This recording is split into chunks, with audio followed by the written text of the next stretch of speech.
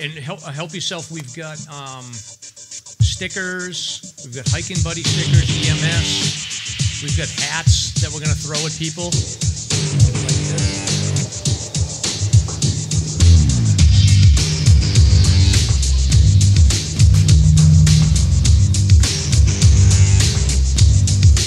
Stomp is a DJ. He's in his glory right now.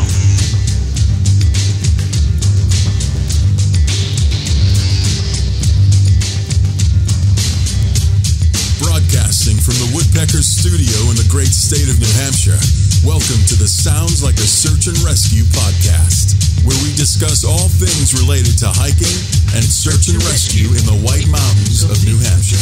Here are your hosts, Mike and Stump.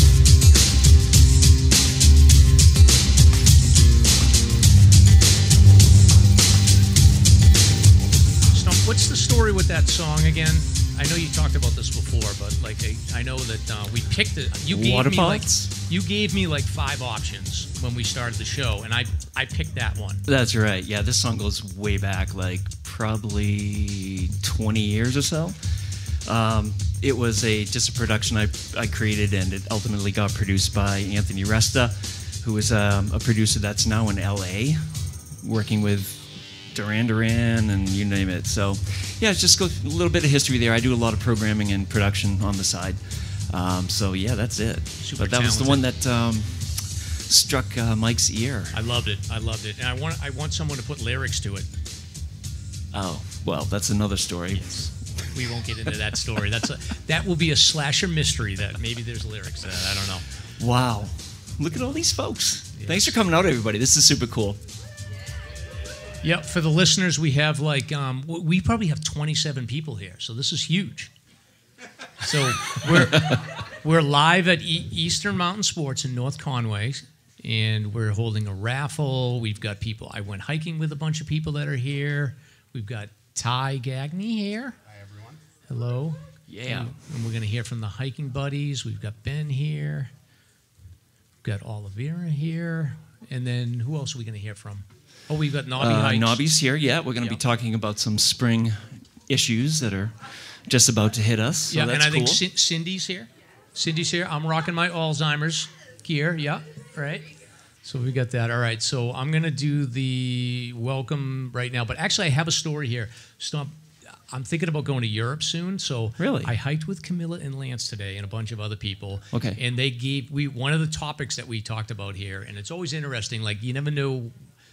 The conversation just flows with these guys, so it's good. But They were teaching me how to not look like an American when I go to Europe. So they gave me a couple of pointers. Number one is get rid of the hat. Yeah, so get rid of that. And then they said that you never want to walk around with a water bottle in Europe, right? Because that's an American thing. And then the other thing, I need a satchel. A satchel, not a backpack. Urban shoulder bag. Yes, exactly. So Lynn has one there. So in case you were ever wondering how to not look like an American in Europe, that's the tip. How about the plaid shirt, Mike? Is that going to go or is that staying? I don't know. Yeah. Immediately yes. no. Immediately yeah, no. It's gone. All right. So welcome to episode 100 of the Sounds Like a Search and Rescue podcast. This week we're recording live from Eastern Mountain Sports Store in North Conway, New Hampshire. Get your wallets out, people. So Eastern Mountain Sports is the most trusted source for outdoor apparel, gear, and guidance for outdoor adventures. So joining us at the table this week is our friend Ty Gagne. Ty's going to update us on what he has been up to recently, and we plan to do a short segment discussing safety education and learning. And then to start the show off, we're going to have some folks from the hiking buddies here to talk about Emily's Hike, which is a fundraiser coming up this July to raise funds for the Sotelo Persistance and Safety Foundation. And then later in the show, our friend Knobbie Hikes is going to join us to talk about his experience recovering from Lyme disease.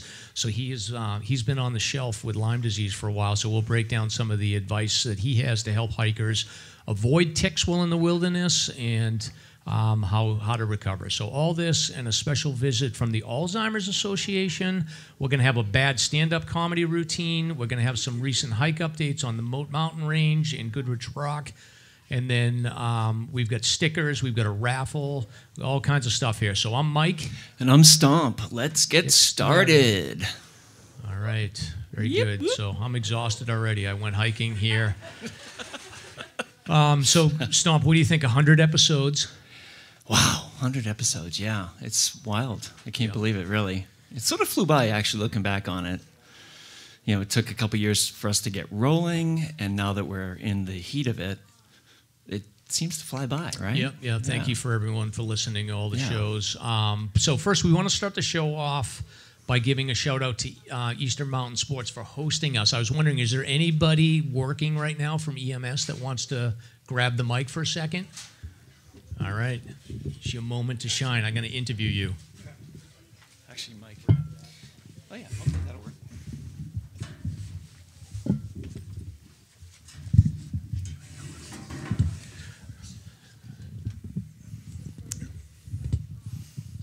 Perfect.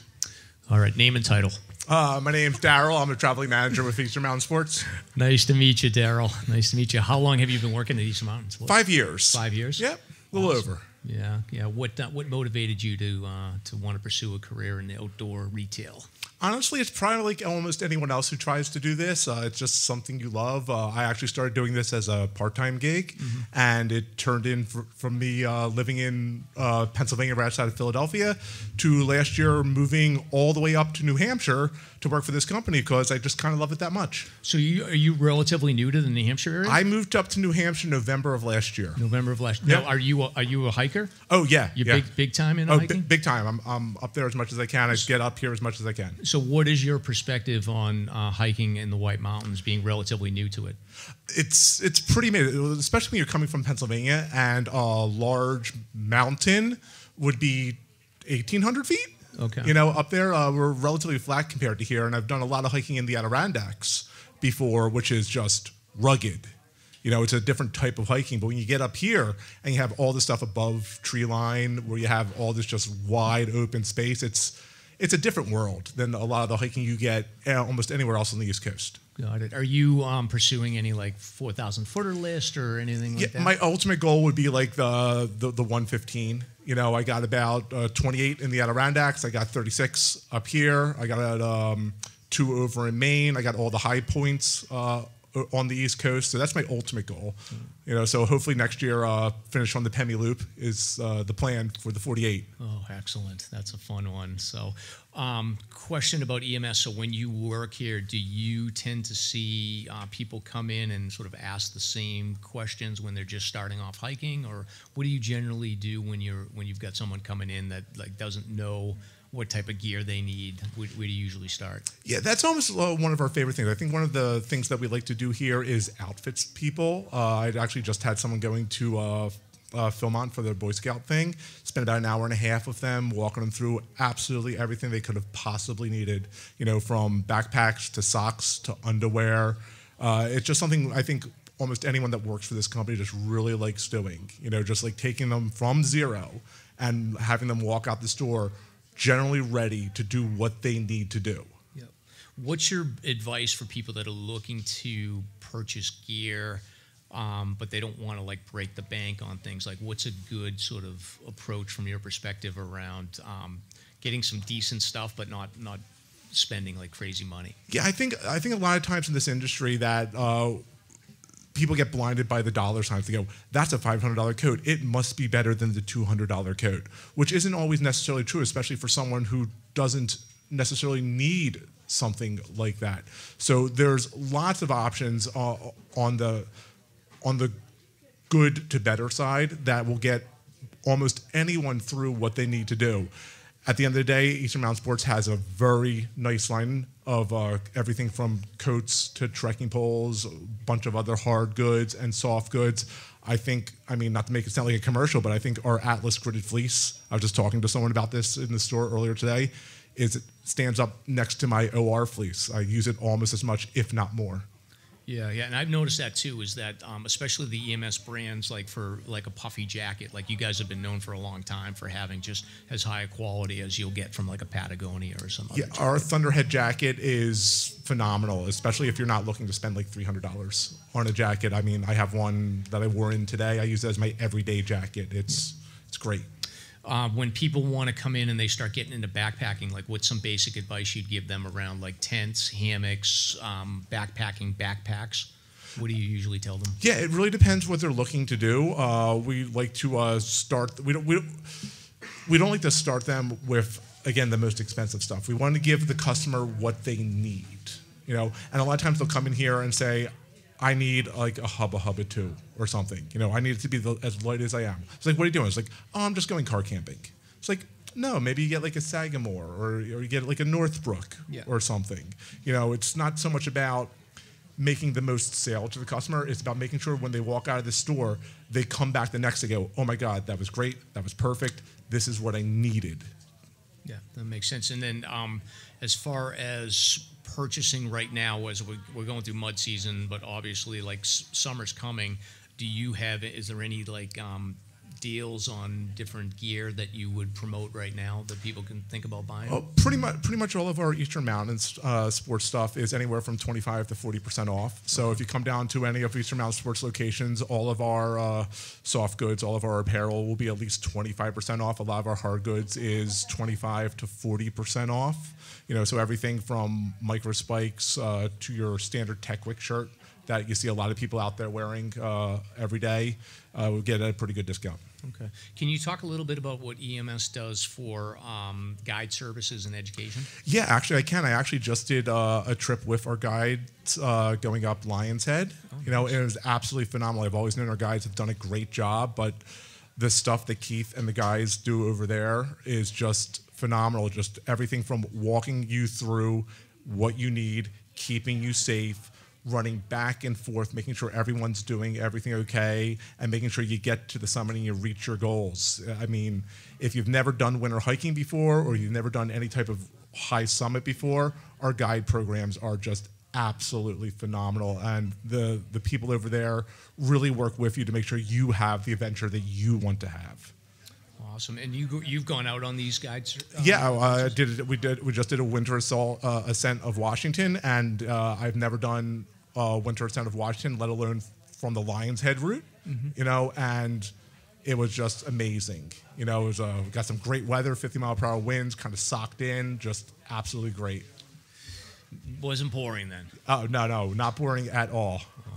And then can you talk a little bit about Go East? Because Go East is the EMS blog, and you guys, like I've just read a couple of articles. I think there was one about sort of a hiking Chicora in the winter, and then there was another one around just getting back in shape for spring hiking for those of us like Ben, who's going to be on later, that don't hike in the winter.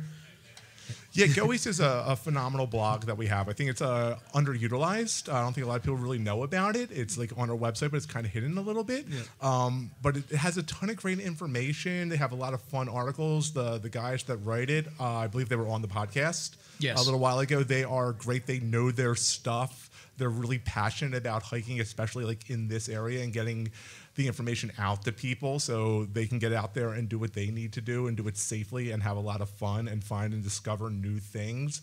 And I think Go East does a really great job of just getting the word out there, or maybe stuff that you might not know about in the general area to the general consumer. Yeah, I like they do a fair number of sort of history blogs, and I'm always into that. So, yeah. All right. Cool. Well, Daryl was awesome. Stomp, you got any questions? I've been hogging the microphone. I think you covered it all, kid. I did? You got to have one question.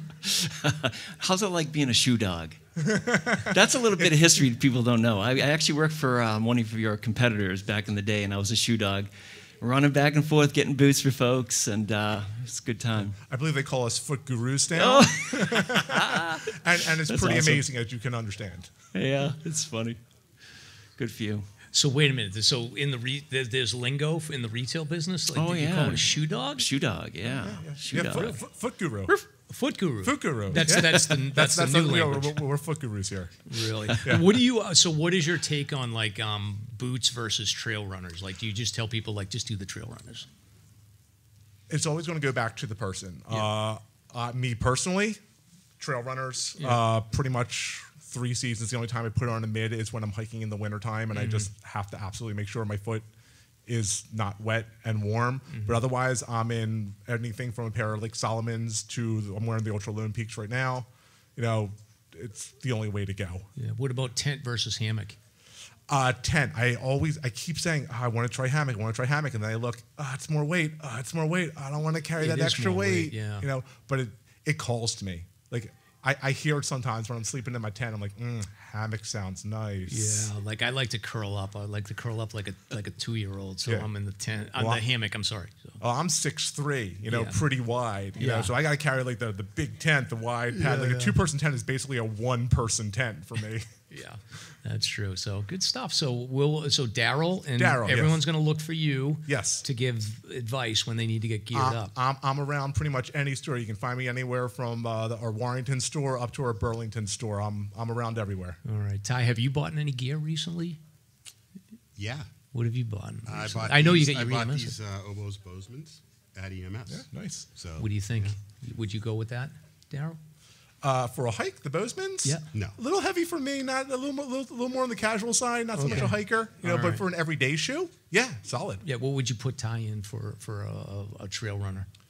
I have the Ultras. I was about to say, like the I zero love drop. them. I love them. Yeah, that's my first question. If you like zero drop, I throw you to the ultras. If you like something with a little more of a rise, maybe something like in the Hoka range, you know, Yeah. maybe a Solomon. Everyone talks about Hoka and Ultra. Like, what about Brooks? Why doesn't Brooks get any love? Brooks feels more like a running shoe. I think that's what they're really known for. So Yeah. I don't think people look to Brooks and go like, ooh, trail running. You know, they hear road running when they hear Brooks. But Brooks has a pretty decent line of trail runners. Unfortunately, as a size 14 foot, I do not get a chance to try a lot of these shoes on. Yeah. You know, so it makes it difficult for me sometimes. So can you just walk into a store and get a size 14? Oh no, I'm a 14B. So Really? I'm basically a ski pole. Oh my Or, God. yeah, there, like it's insane. Like you can just like it doesn't come across on the podcast, but look at all that space. Yeah. Wow. So I'm just putting my foot up to yours. It's a little bigger. I'm like a little baby putting out there to you. So all right, well that's interesting. So I definitely encourage everyone to come visit you and get set up with their gear. Yeah, anyone can come down, whether it's me or anyone else in the store down at EMS. We're always happy to help people out. We love gearing people up. We love outfitting people. It's kind of what we do. It's our passions. Awesome. Let's hear it for Daryl.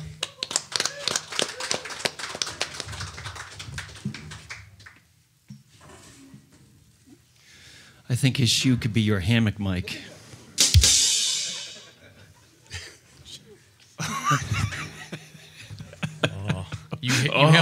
You have the badump dump thing. Oh, ready? hell yeah. All right, so I told Stomp that I was going to do a stand-up comedy routine, but I'm going to do it sitting down.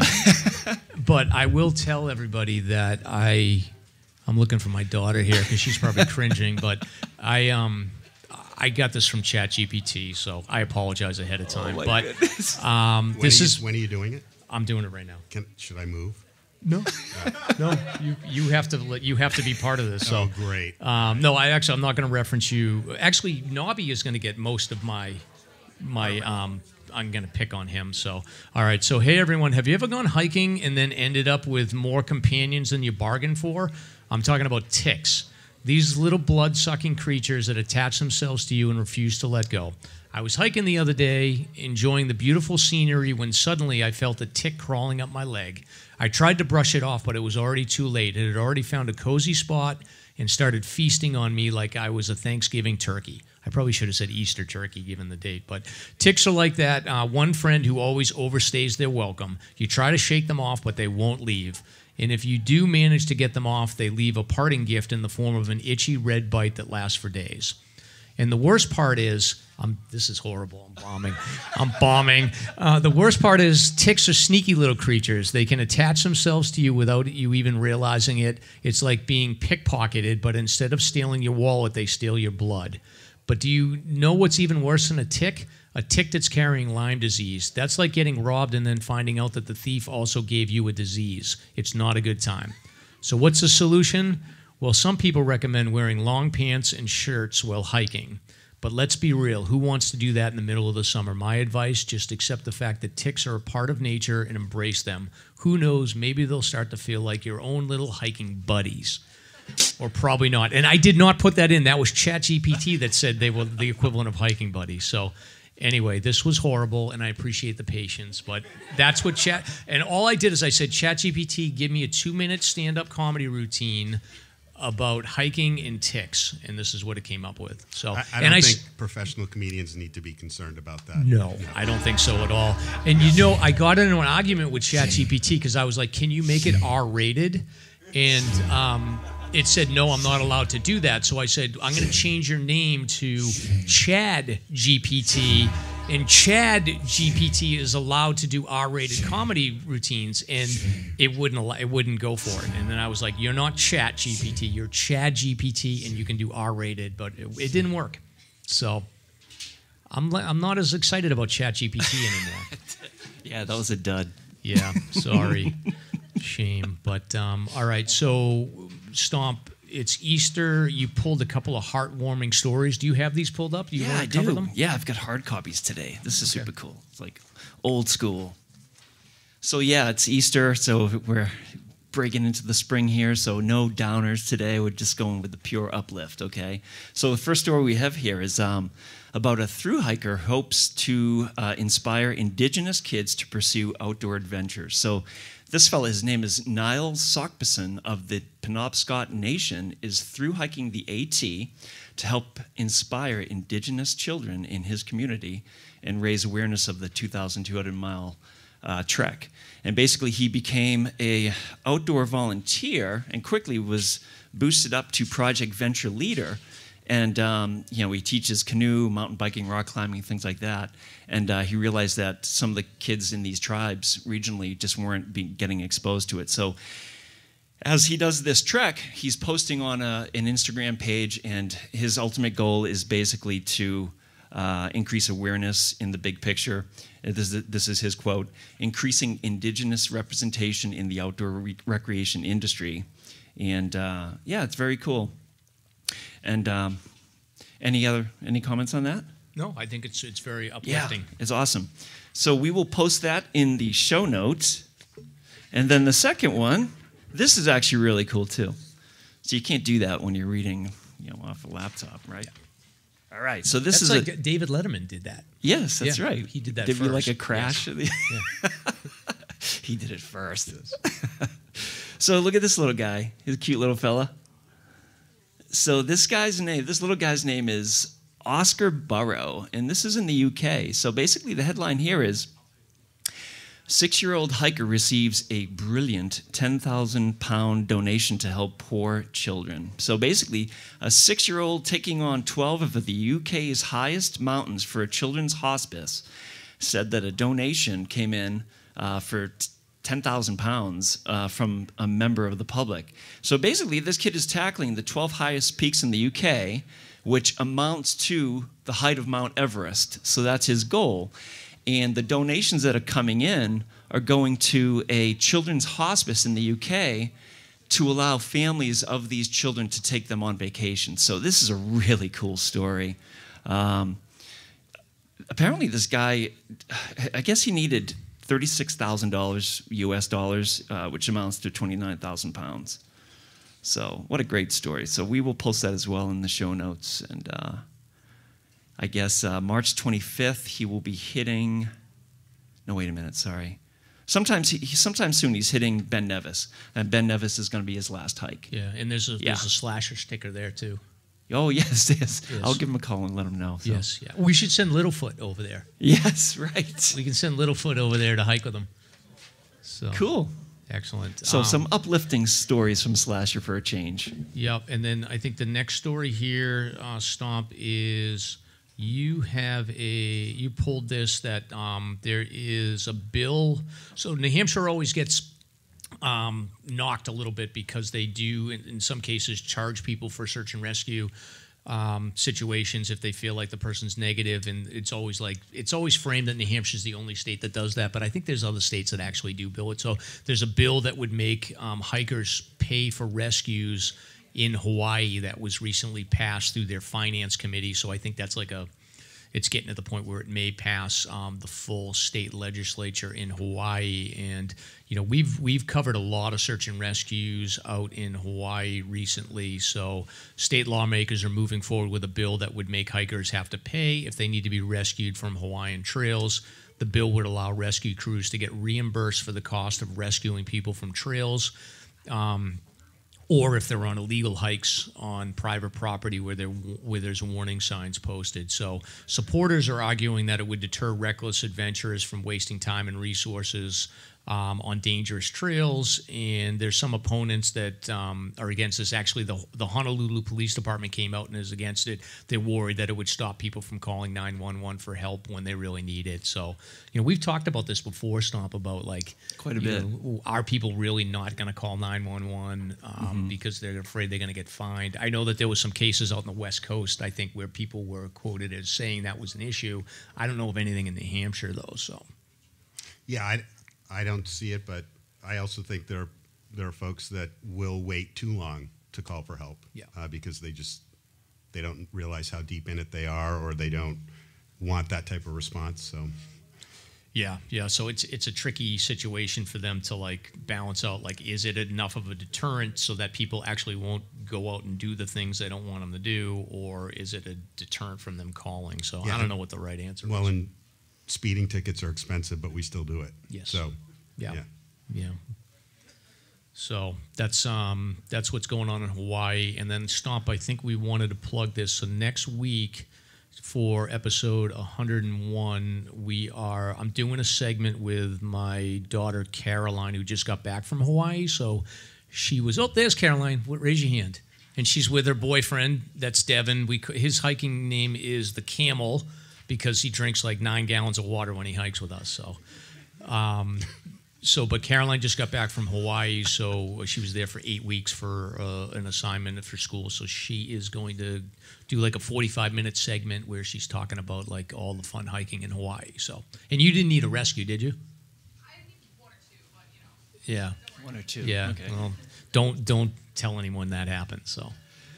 Anyway. I can tell you. I mean, every week I do research, just scouring through the news, and Hawaii is blowing up with rescues. It's unbelievable. So I can understand why they're tackling it, legislatively, and looking at the differences between frivolous calls and recklessness, and trying to find that arbitrary line to try to solve this problem. But yeah, you'd be surprised. Hawaii is a big hotspot.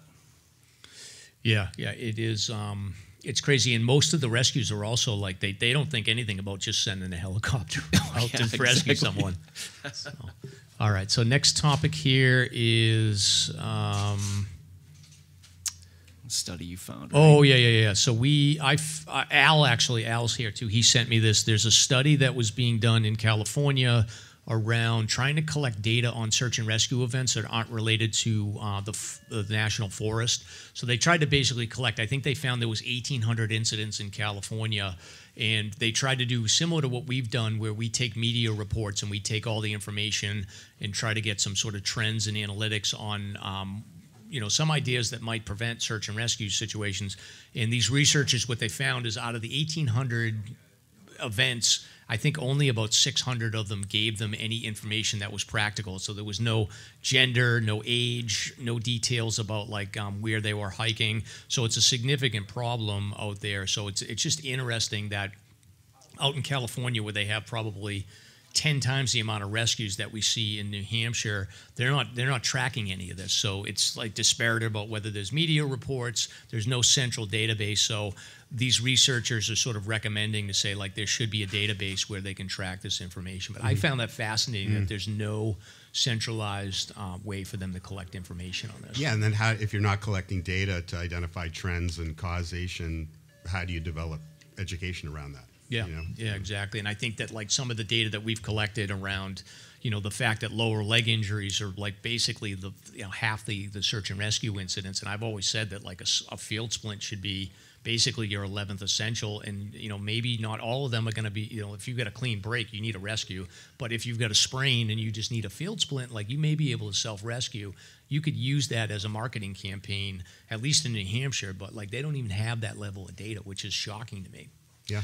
I did some research on it, and as people may know, New Hampshire has Fish and Game, which basically their jurisdiction is rescues and searches within the woodlands and waterways of New Hampshire. So that's statewide. But when you go to California, you have basically several different things going on. You have the U.S. Forest Service, National Park Service collecting their data, but the search and rescue efforts are distributed out to the sheriffs. So that's why it's so disparate. And it seems like a simple fix, to be honest with you, but that's the issue. So you have so many sheriffs throughout the state, and then all these volunteer teams, which are supported by the governor through another organization. It's complicated, but it seems like a relatively easy fix. Yeah, and I did reach out to the authors of the white page, and one of them had offered to come on the podcast, so we'll probably see if we can get him on at some point. Next topic here, Stomp. We got tremendous feedback on the fact that I feel like the New Hampshire rest stops are like the most amazing thing.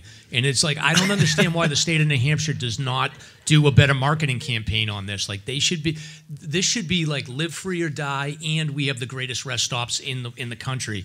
And I heard from people that reached out to me, and they were like, Mike, it's not just the East Coast. It's like everywhere in the country is horrendous compared to the New Hampshire rest stops. And Ty, actually, I was talking to him separately about this, and you did call out Vermont is pretty close. Yeah, they have a nice rest stops up there. Fireplaces are going. They have free coffee. Yeah, it's like a nice environment. Yeah, it's nice. The one thing I remember about the rest stops in Vermont is that the toilets are like, they have green water, but it makes sense because it's the Green Mountain State. Right. I don't know why the water's green, but it's. I didn't have that experience, but I vividly remember that because I was going up to tour schools with Caroline, and I remember stopping there, and I was like, the water's green, but anyway.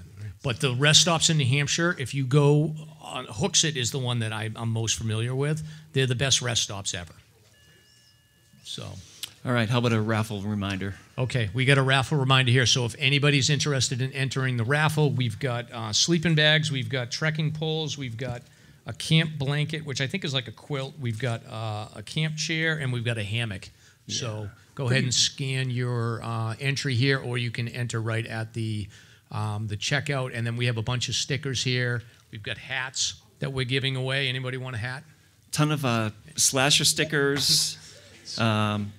Yeah. Ty, you had mentioned you were going to be raffling some books, perhaps? I brought some books. If you make a donation to the NHOC, show it to me. I will give you a signed book for free. Right on. That's awesome. Excellent. All right, cool. What else we got? Next, we have the Alzheimer's Association. We do have representatives from there. Would you like me to read this blurb first? Okay, all right. So, Hike to Fight Alzheimer's with 48 Peaks, a fundraising and awareness event for the Alzheimer's Association. Join 450-plus hikers this summer as we hike New Hampshire's 4,000 footers, or create your own hiking adventure from a 52 of the View to a Prezi Traverse, or climb your favorite mountain.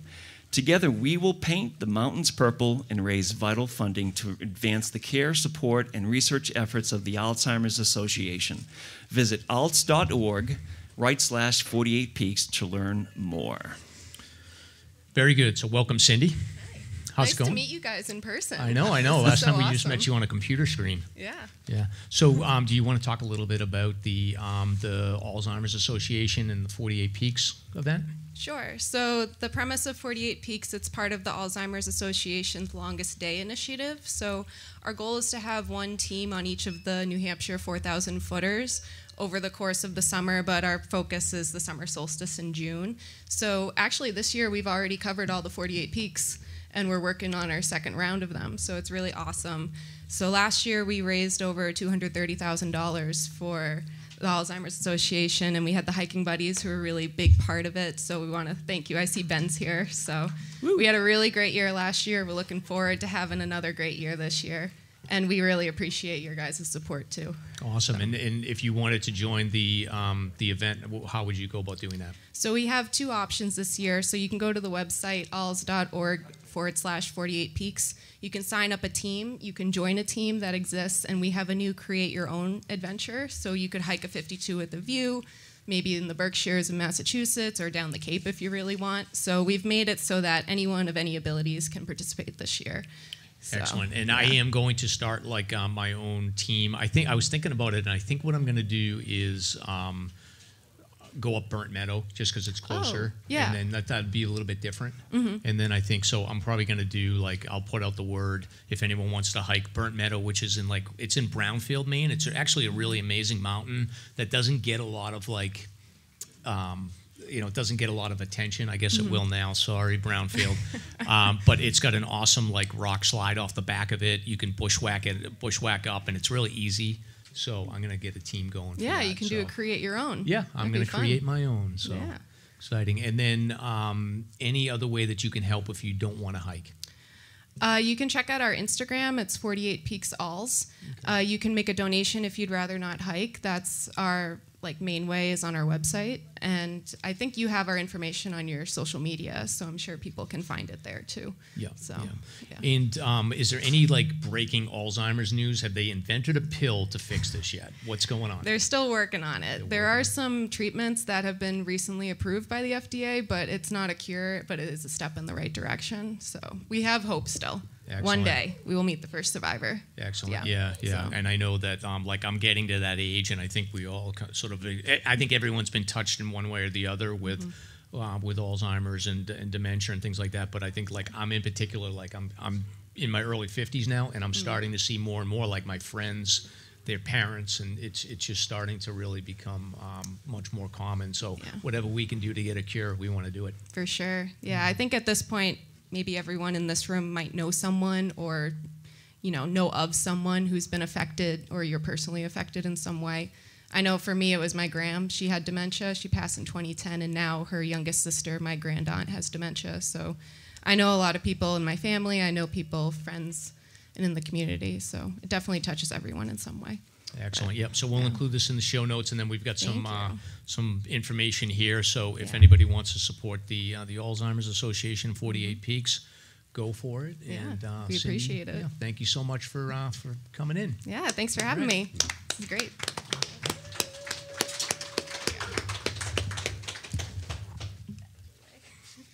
And our next sponsor, Vaucluse Gear. Ultralight ventilation backpack frame. Back sweat sucks in all types of weather and hikes. Not only is it uncomfortable, sweat is a risk factor, causing your core temperature to fluctuate if it doesn't evaporate off your back. Check out Vaucluse's ultralight ventilation backpack frame, a backpack accessory that installs in your favorite pack, size 18 liters to 65 liters, and creates a ventilating airflow gap between you and your pack. Whether you're in hot or cold temps, even if you have a pack with a curved frame, the ultralight ventilation backpack frame is a real game changer when it comes to airflow. So visit VaucluseGear.com to order a cool, dry frame today and use promo code SLASR, SLASR, for a $20 discount. And then, of course, you guys can always get stickers at Ski Fanatics off of Exit 28 in Campton, or the Dascom Road exit off of Route 93, Massachusetts, and visit Spinner's Pizza Parlor.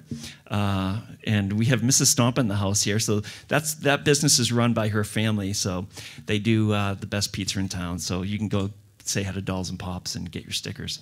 And let's see, we have a few donations, if I can find them in my stack. We have a Barbara in New York. We got a New York listener. Donated 3 coffees, and then Stacy Tardif donated 5. So we always appreciate the donations. Generally, everything's going back into the podcast for content and just web support and everything else that goes along with doing this. Yeah, and I just want to give a shout out to Stacy. She's been a longtime listener, and then her daughter is actually my daughter's big sister. It's like a sorority thing. Okay. So they go to the same school. Oh, that's cool. Yeah. So there's a weird connection there. So yeah, Stacy is awesome. Yeah, she's awesome. I also I wanted to give a shout out to frequent listeners and friends of mine from my hometown. So Christine and Corinne are like a mom and a mother-daughter hiking duo that does a lot of hiking, and they listen to the show. So I wanted to give them a shout out and thanks for listening. I promised them I would. So nice. Getting the shout-outs. Getting the shout-outs here. So what's next? Reflections on episode 100. So, Ty, this is your moment. You're going to turn it around and ask us questions. But I guess just to start off with, what have you been up to, and what's anything coming up that you want to share with the audience? Sure. At Colby Sawyer College in the auditorium, James Osborne, the survivor from the book The Last Traverse, the accident on Franconia Ridge in 2008, he and I are going to be doing a presentation in support of the New England Healing Sports Association. They provide adaptive opportunities for people who have been traumatically, critically injured, or ill. In James's case, he lost his right leg below the knee in that accident, half of his left foot, and when he was fitted for his prosthesis, it was this program that got him back to skiing, which he's super passionate about. So we're really trying to raise awareness of the association.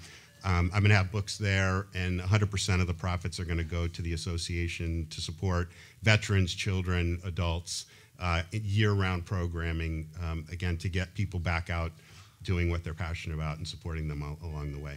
Awesome. And this is the first time you've done an event with James? Very first time, and he's going to be relocating. So, it's one thing, I think, to tell someone's story. It's a completely different experience to hear from that person, and I'm really looking forward to sitting with him. We've stayed in touch ever since the book, and again, it's an amazing cause. So you can go to www.ailcsc.com. Registration isn't open yet. It's going to be free admission for everybody, but they suspect it's going to fill up pretty quickly. Once that registration link's active, I'll get it to you to post on social media. If you do that, that would be great. Awesome. And this is the first time that James has spoken publicly? Yes. Yeah, it is. Wow. Is he nervous? James isn't a nervous guy. He's not. Super inspirational. He's a very, very optimistic person, and yeah, I'm honored to be doing this with him. So, awesome. So yeah. we're going to this, right? Okay. Yeah, we're going. Count me in. Where's it's a Colby Sawyer? Colby Sawyer in the auditorium. Where is that? What town is that? New in? London. It's in New London. Yeah. Okay. Mrs. Stomp, can he get a pass? Okay, very good. Awesome. So I think she was shaking her head yes before you even finished the question. Yeah, she's like, get rid of him immediately. Yeah. So anyway, so we're 100 shows in. Ty, what do you think? Yeah, I think, first of all, hats off to both of you. It's awesome to see really good people putting the work in and being rewarded with a 100th episode. There's a lot of podcasts out there. Very few of them get to this point of sustaining 100 episodes in a row. So let's hear it for Stomp and Mike. So, yeah, just, really out of curiosity, did you think it would get to this point? What was the initial goal of the program, and have you met that, and where's it going next? I didn't anticipate this. Not at all. No, I thought we would just be chatting. It would be a fairly small, modest audience. But, yeah, I did not anticipate doing shows and, having a significant amount of listeners from across the region and nationally, and even touching upon international now, which is crazy. I mean, all we do is gab about walking in the woods. It's wild. So, yeah, fortunate. I mean, really happy that it's done that.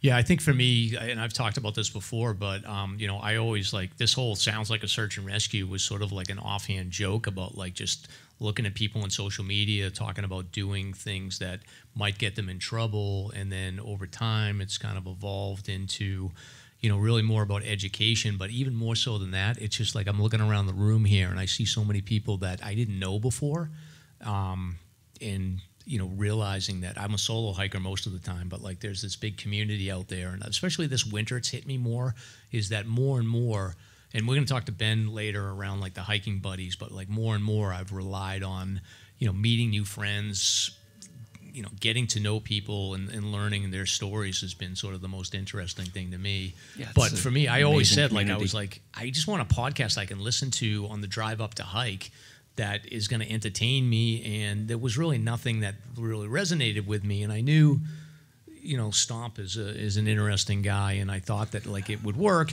The first 2 episodes were horrendous. I think we recut them. We were so stiff and awkward, but over time you just get used to it, I think. And I have to say, the Odin the dog episode, that's where really just sort of people started realizing, they were yeah, this is interesting. Dialed in.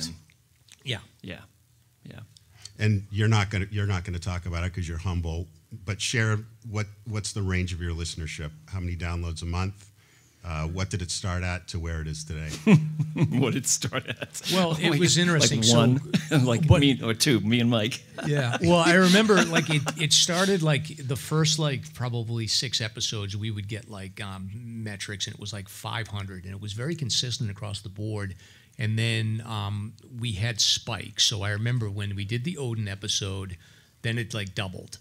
And then we had, matter of fact, Ben's first time on also got us like a big audience from the hiking buddies. And then, I don't know, it just started like growing from there pretty significantly. But I think we do, what are we doing, 4,000 a week or something like that awesome. At this point. And then, we're actually cruising towards 200,000 downloads already. Yeah, it's like, it's not even worth planning an event for that. It's just going to surpass us, I think, real soon. Yeah, and I have to say too that like I'm like the lead. I do the scripts and I do the technology, but like Stomp and that, you know, Lynn's been, big shout out to Lynn here. Say hello, Lynn. Lynn's been helping us out, like oh yeah, absolutely, wrangling guests, forcing me to go to Reckless, forcing me to do these type of events. Like I wouldn't do any of this stuff. I'm lazy, but like I do think that like he's sort of the genius behind this. Shout out to Stomp. Yeah, appreciate it, Mike. Mike, do you have any feedback for Stomp in terms of how he could improve, maybe episode by episode? Or? Well, I know, like definitely, like the way he does the hyperlinks on the script was annoying. I also like better. The thing that drives me honestly, like the thing that drives me crazy is like the beginning of the show.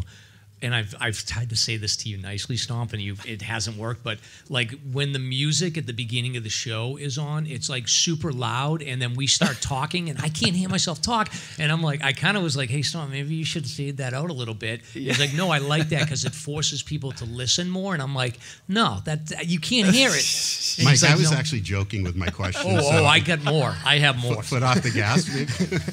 This might be the last episode. We don't know. It's called a producer's solo. That That's was my awkward. solo, That the was intro. awkward. I'm sorry. That's great. Yeah. Well, congratulations. Yeah, It's thank you awesome very to see much. 100 more for sure. Yeah, and we appreciate it. And then the other thing is when you came on the episodes too, that gave us a big bump. So we owe you a huge debt of Those gratitude. were family downloads. That was for me. really fun too. That was a really intensive, in-depth discussion. I mean, that's what we really loved about these episodes. Just deep diving all these different topics with folks. It's awesome. Really nice. Do you have a dream guest, each of you? Because you got a big network now and people know everybody, so put it out there. Hadn't even thought about it. I want, Really? you know who I want? I sent her a note, and she's on the trail right now. Like, if anybody is friends with a New Hampshire hiker, I do want to get her on the show at some point. It's going to happen. She's an AT through hiker. Matter of fact, she's the only through hiker that I watch on YouTube that I find is like worth watching because I just get bored with everyone else. So I want to get her on at some point. So. All right, there's the challenge, New Hampshire hiker. The Hampshire hiker. Yeah, there you go. So Taylor, if you're listening, Yeah. come on the show.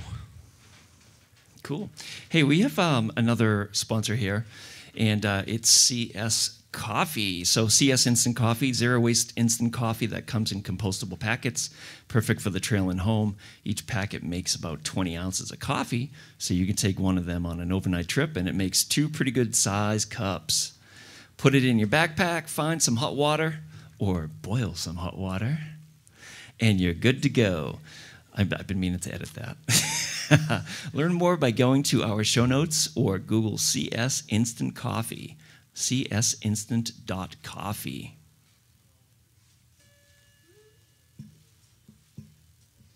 And recent hikes. Recent hikes. All right. Normally we do beer talk, but I'm on a diet, and then we're also at EMS, so I don't know. This is Skinny Mike. You guys don't serve beer here, do you? All right. So recent hikes. I just hiked the Moat Mountain Range with a good crew today. So I was with Stacy, Noel, Camila, and Lance, and then Knobbie, who we're going to talk to later. So we had 6 people hike, which was great. So we went from the South Moat Trail, I think that's what it's called. So past the Conway Road, we went up to South Moat, it was generally like, I think like 1,500 feet or so. It was pretty bare. And then micro spikes basically the whole way up to the summit. And then we went over to Middle Moat, and it was a little bit like, it was firm, but we were stepping in on the post holes a little bit. Okay. Snowshoes? You could have used them, but like it was like one post hole for every 15, 20 steps, so it wasn't that big of a deal. But we went over to the ledges of Middle Moat, which was fantastic, and the views are amazing. So if you haven't hiked the Moat Mountain Range, which is like right behind us here in North Conway, yeah, it looks beautiful. Definitely worth doing. I don't know. I didn't see any tracks going over to North, so I don't know if there's been any traverses lately. How's your training for Mount Washington Road Race going? It's good. It's good. Yeah. I'm doing the treadmill stuff twice a week, and then, like I said, I've dropped 9 pounds. That's amazing. In the last like 3 weeks, so I'm on a starvation diet, which is probably not healthy, but it's working. So hey. So you're just going to be flying up that road. I feel faster. I'm going to be sucking your draft. Yeah. And I will say for this hike, I made some observations. So I was watching Knobbie like a hawk. Oh, yeah. Yeah. So I have some comments for him when he comes on. Oh, great. That's There funny. were some things he did that I find noteworthy. Knobbie, run.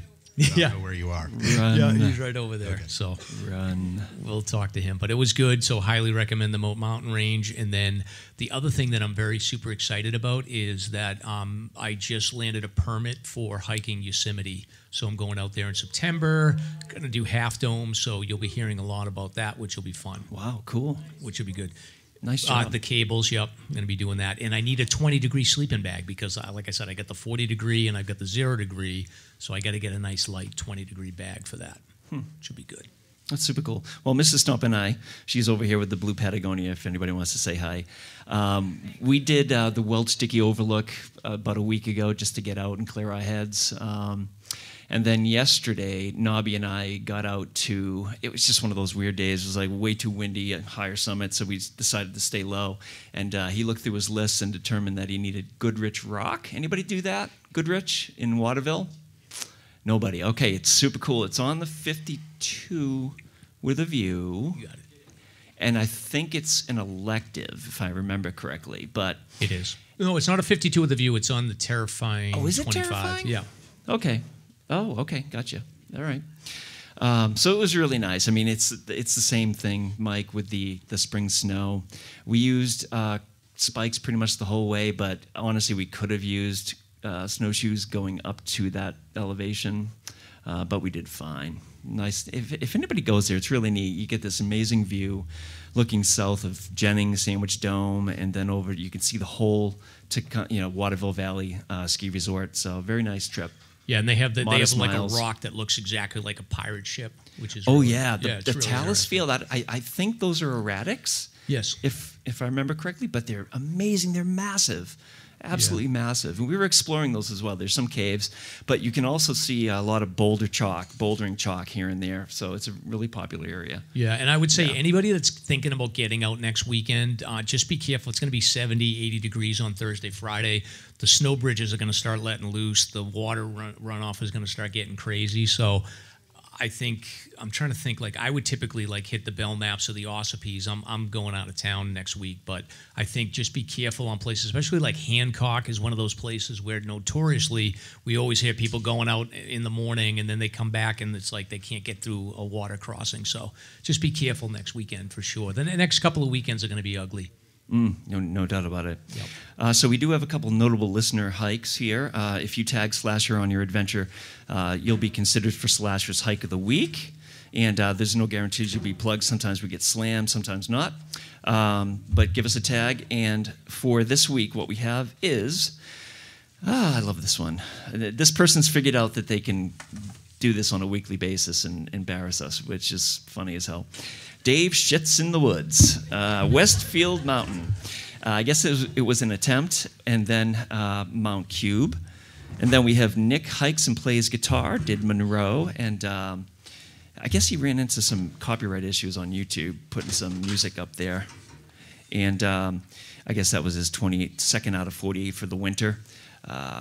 Kitty Hiker did Edmonds to Eisenhower, and let us know that if anybody's seen hair ice, it's like this very delicate, thin lines of ice, that fungus is actually required to make that. So that's pretty interesting. I didn't know that.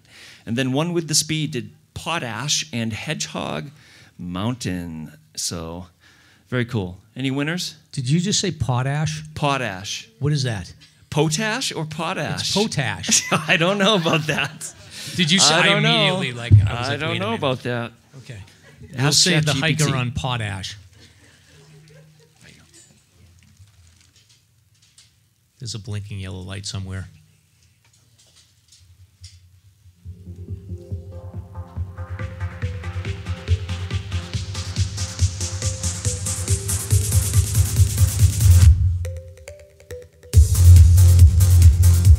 It's time for SLASR's Guest of the Week.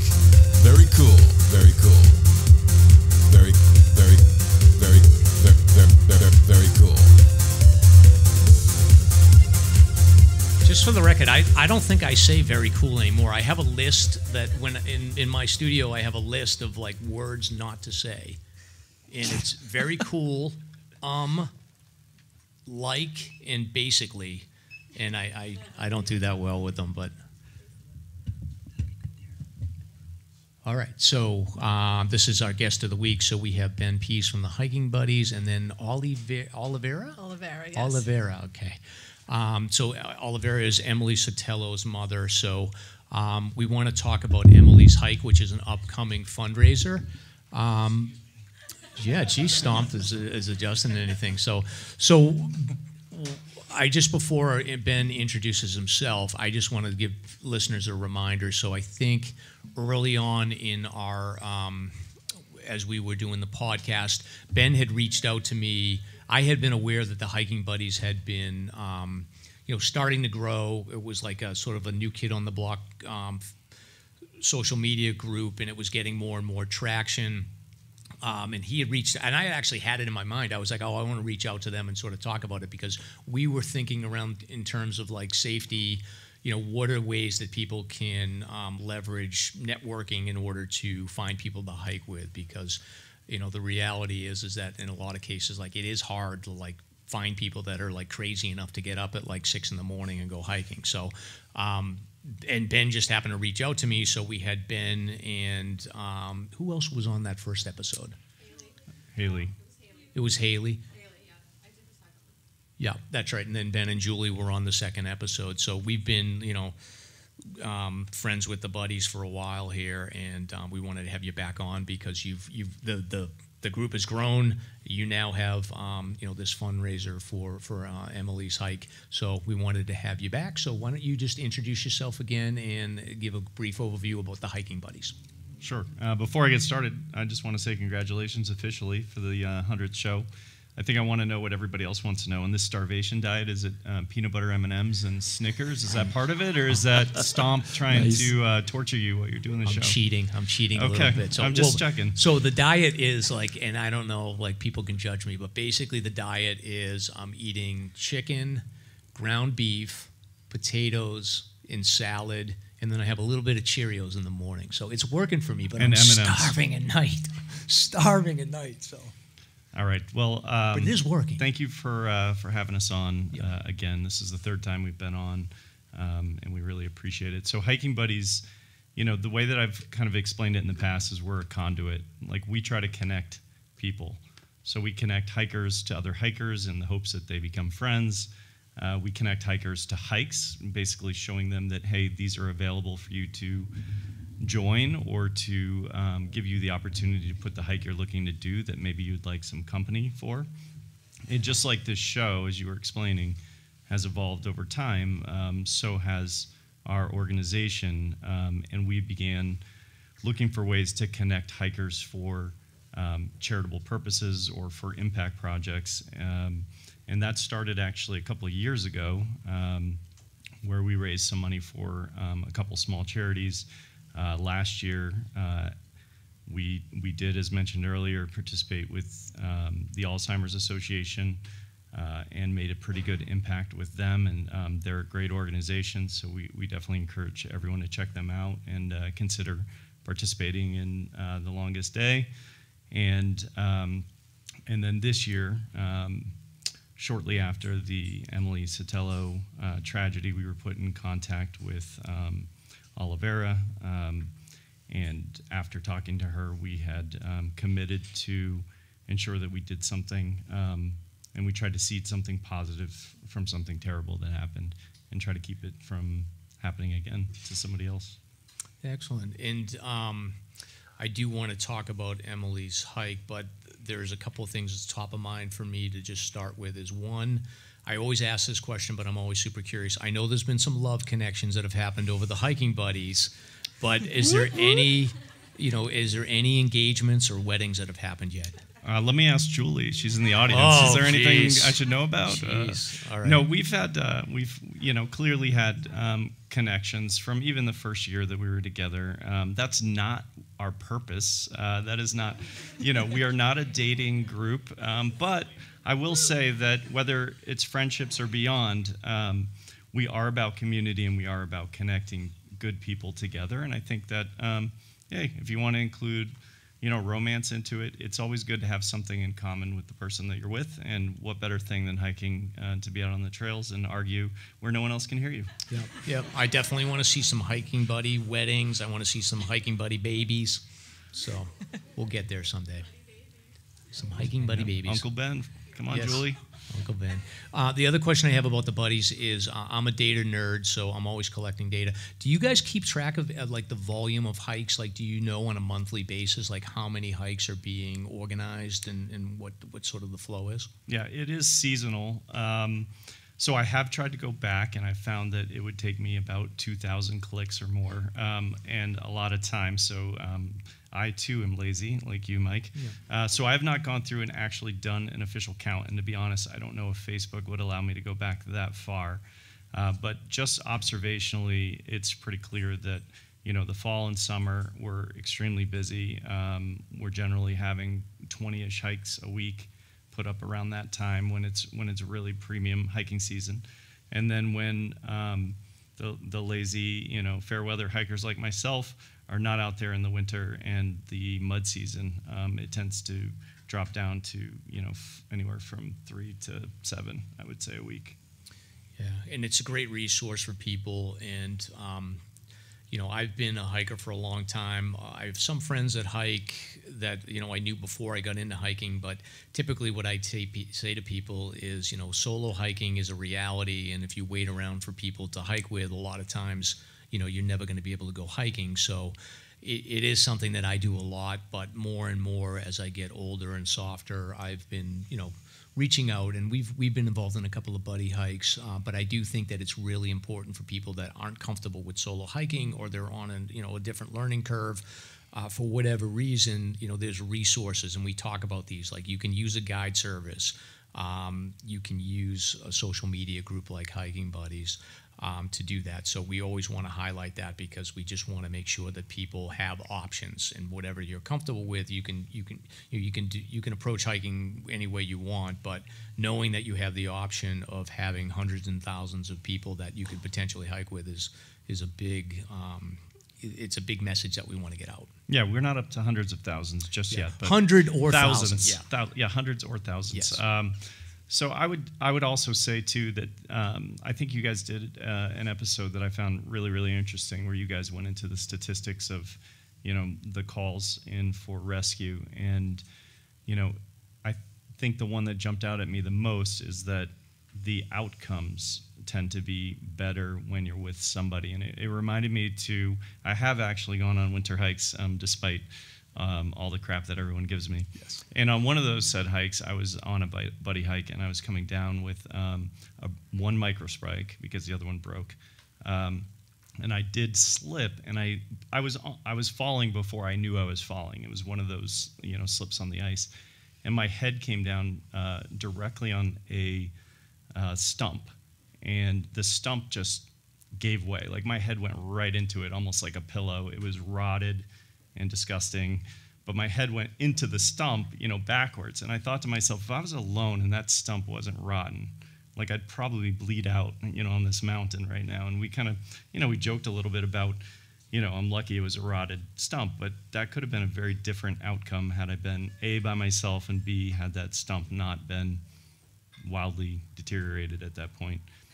We also had, we've had a couple buddy hikes where unfortunately things have happened. And one of them recently, I think it was last winter, the woman who was, a good hiker, but she slipped climbing up a rock. She fell, she broke her hip, she slid down into a gully.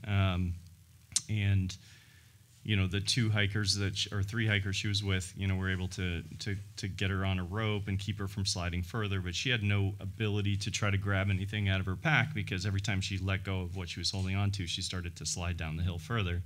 And I thought to myself on that day too, when I got that information, like if she had been alone, she would have been down a gully by herself with a broken hip, and that's just not a good outcome. So we don't talk down about solo hiking at all.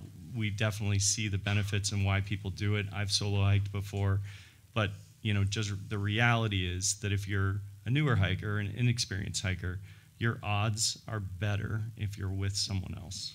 Yeah, and I think the data bears that out. So basically, I think for the last 4 years, I've tracked whether people have been in groups or they've been solo. And I think about 75% of the search and rescue calls that come through the media are where people have been in more than one person, and 25% are solo hikes. But I do think that it is a reality that like if things go south on a solo hike, it can be much more difficult. I think it'd be interesting to see how. I think that from a statistical standpoint, I would expect there to be more calls with group hikes because I think more people hike with someone than solo, just from a statistical numbers basis. I'm willing to bet that 3 to 4 groups go up for every one single solo hiker. Yep. Somebody has someone with them, and then obviously the odds that somebody trips is higher when you have 4 people versus 1. But I think the bottom line is, from our perspective, would be that, if something goes wrong, we want to make sure you get down the mountain. Yeah, for sure. So, Olivera, thank you for coming. I know you've come a long way here, a couple-hour drive for us. Yep. Yeah, so I appreciate you coming. Pleasure to be here. So, and I know that it's your family suffered a horrible tragedy, and I know that it's still relatively recent in your mind. We're excited to be able to participate in Emily's hike. Can you talk a little bit about, you've got this guy here. How did this crazy guy get in touch with you? And can you sort of talk a little bit about, Emily's hike and sort of your thoughts around, what you want to get out of this event? So what I said in the previous also interview, I was really overwhelmed with the support of people who I did not know. I learned a lot about the hiking community, that it was really an amazing support. This is a person who was not involved in this hiking community. She was a solo hiker. She started hiking at the end of high school, and as kids went to college, her hiking buddies dispersed because they were on different schedules. Yeah. So I didn't know anything about the hiking buddies or how would people hike together. And when the tragedy happened, as I said, there was an overwhelming support of friends, family, work friends. But I was amazed and speechless with the support of the hiking community. So when Ben got in touch with me, it was really a pleasure to be part of co-sponsoring Emily's hike. In her memory, we created a foundation in her name. This was a highly driven person, but mostly she was a person who wanted to help others. This is the reason why she wanted to go into the medicine field, so that healthcare could become available to everybody. So part of the foundation's funds will go helping search and rescue, who are really amazing, and despite of the treacherous weather, went up every day. Despite of the conditions up, they did what they could and to bring her down and to put a closure to that. So that's going to be part of it. The other part, I would like to see ways of helping or creating some brochures about certain spots that are very dangerous in the White Mountains, where Emily actually made the wrong move and went into the drainages. And the third thing is really sponsoring underprivileged people with some scholarships. And also, when we were volunteering at I was volunteering in the hospital with the Navajo Reservation. She was volunteering with the kids in a charter school. Okay. And they're actually doing a hike with the medical director during the summer, kids who have diabetes. So I would want part of the funds to sponsor those underprivileged kids who are learning to hike and learning to take care of themselves. Excellent. And then you, as far as sort of the fundraising efforts and the foundation, this is recently new. You've set this up, so this will be the primary fundraiser to start the foundation. To start the foundation, and other funds are coming from donations from all over the states, which I was really surprised. As soon as the foundation site went live, we got donations. So I was really very impressed, surprised with people all over the country, from Connecticut, Rhode Island, that donated. This happened in a week. Yeah, it's fantastic, and I think that the feedback that I've heard from people has been overwhelmingly positive, and I expect that this fundraiser is going to be pretty big, so it's going to be a lot of work for you, Ben. It's going to be a lot of work for all of us on the organization. It already has been. We've run into some technology issues, so if anyone listening had any problems, please just reach out to us. We'll help you through that. But and also the wisdom of the hiking buddies, because I have a lot of people who want to sign up thinking, oh, we're just going to go up the hill. So we're going to try to educate people before they just go up the hill about the importance of being prepared for the hike. This is going to be my first hike also. So I'm excited about that. So you're gonna be participating. I will be participating. Hopefully, I'll make it up to the top. We'll make sure it stays safe. So we've got a couple hiking buddies already lined up to help Olivera get to the point where she's ready for the hike that she wants to do. So we've already started working with her on getting some calendar dates circled. We're going to start small. We're going to start working towards larger goals for her, because she really wants to do Lafayette, and we all know Lafayette is not an easy hill to get up. So we have until July 29th to get Olivera ready, and we've been pounding the table, telling her, like, hey, we gotta get this done, and it's gonna take some time. So she's been working out and getting herself ready for that, but we've taken her under our wing, and we're gonna make sure she gets up that hill. And I did want to say also that some of the funds are going to the Hiking Buddies organization, and one of the key things that we're very excited about is we've partnered with Redline Guiding. We haven't started the program yet, but we've lined it all up. It's going to start in the fall. But we're going to be offering certification courses for winter hiking primarily, but also just general hiking, summer hiking. And we want to try to build something for classes for 17 to 25-year-olds. So when you think about yourself at 17 to 25, you're invincible, A, and B, there's no way you're going to spend $150 on a course on hiking.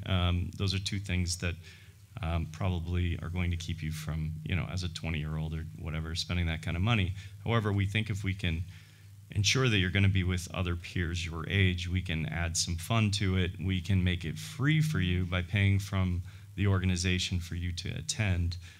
We think we can put enough of a pull and enough of a hook to get young people into these training courses, and we're hopeful that that will ensure better outcomes when they're on the mountains. Yeah, as long as they take one or two important bullet points, which is how to save your life, the importance of hypothermia. Yeah. That's a life saved.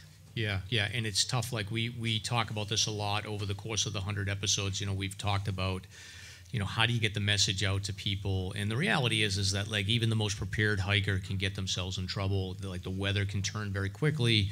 Situations happen. I've talked about stories about how we've dealt with hypothermia when I've been hiking with friends, and it just is very difficult to get the message out to everybody. But I think continuing to get podcasts out, get groups like the Hiking Buddies involved in getting that message out. I think we're going to talk a little bit with Ty later on about, like, some ideas around targeting the younger generation. I think, like, we got to get TikTok.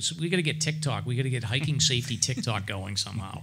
I don't know if I'm the best person to do that, but, like, Floki can give us a message too. Mel's here with her with the famous cat. So it is, we do our best, but you can't always account for every situation. And Olivera, I think I'd be curious from your perspective, what do you think it was about Emily that attracted her so much to outdoor and outdoor adventure and hiking? She was always, growing up, she was an outdoor person. Came from a family of two physicians who had nothing to do understanding of sports or doing sports. We actually wanted her to become athletic, so we pushed the outdoor activities. As soon as she got involved in the outdoor activities, she got really excited. But most excited, which I found really interesting, is that she would go on the hikes, and she would come extremely happy after those hikes. And I don't think it was the really accomplishment of getting a peak. It's just what she would tell me. I would go there, I would ponder on my life, I would come on for certain solutions, and I would come back home happy.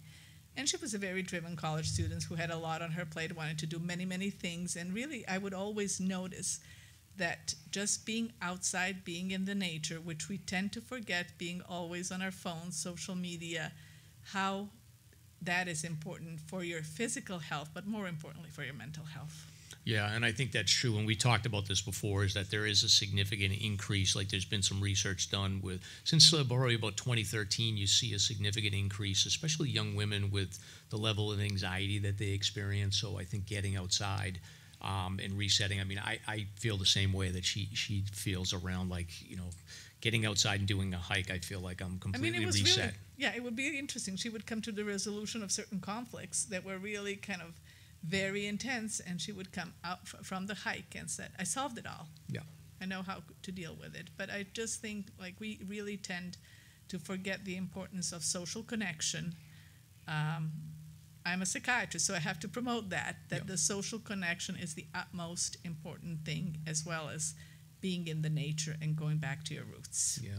Yeah, and Ben, I guess the other question that I would have for you is that, and unfortunately, like, we do see, you know, a small number of tragedies every year. You know, typically, you know, you'll see a handful of fatalities out there hiking in New Hampshire, which is it's always difficult. But can you talk a little bit about, you know, your perspective long term about, like, education?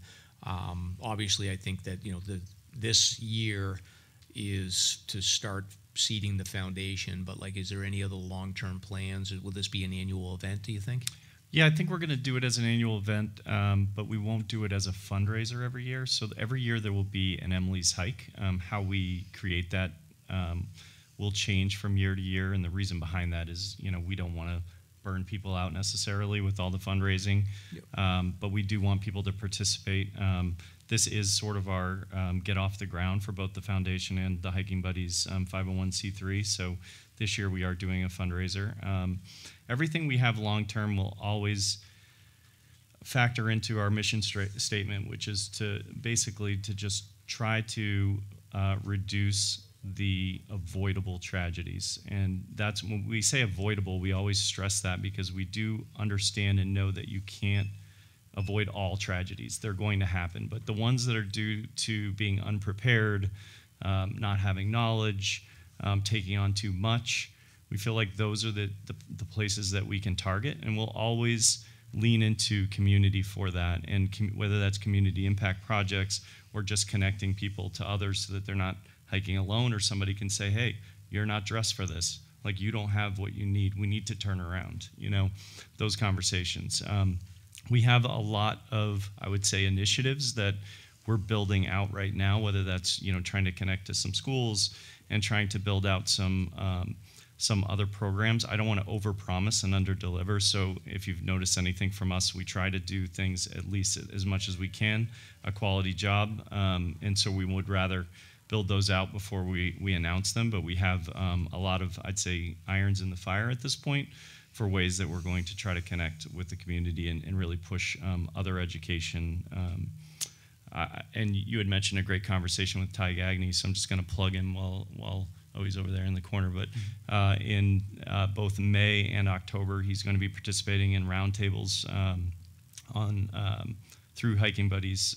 The registration's not open yet, but if you're interested in you know, hearing from Ty and hearing his story, and also talking about decision making and you know, essentially just, you know, tragedy and avoiding it, you know, and using sort of his experience, and he's going to be providing some education through an online roundtable, and I'd encourage your listeners to register for that in the coming weeks when we open up registration. So.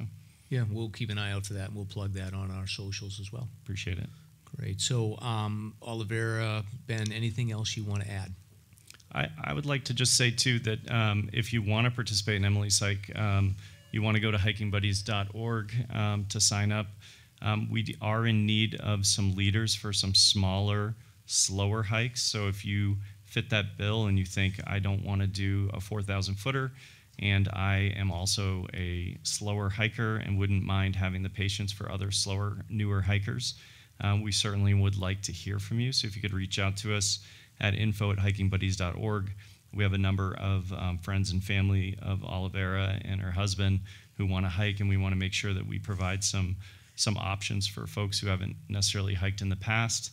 And we just have also in our community a lot of people who want to participate, but they get fearful of the size of the hikes or being left behind, which we're not going to do. This is a charity hike. Nobody's leaving anybody behind.